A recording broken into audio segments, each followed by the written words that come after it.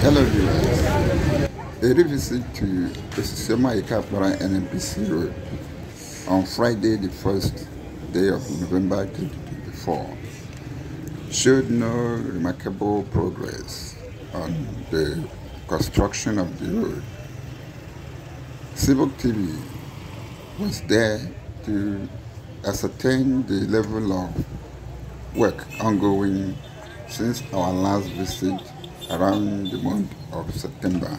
We will recall that the flag off of the construction of this road happened around March 2024, and we are surprised that up to today, Friday the 1st day of November 2024, work is yet to get to the OSISIOMA local government headquarters.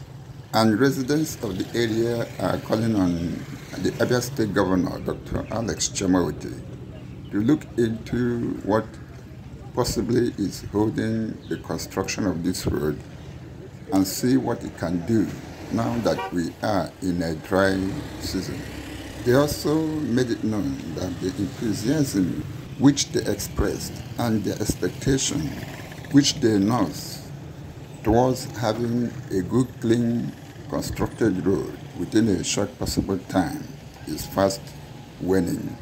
You are still watching Civic TV, your update channel. Just continue watching our videos. If you have not subscribed already, do so now and turn on your notification button for you to always be notified anytime we upload our videos. You can visit our playlist to see more important and exciting updates we have earlier presented. Just share this video to your friends and loved ones, drop your comments, and like our page. Thank you for being there with us.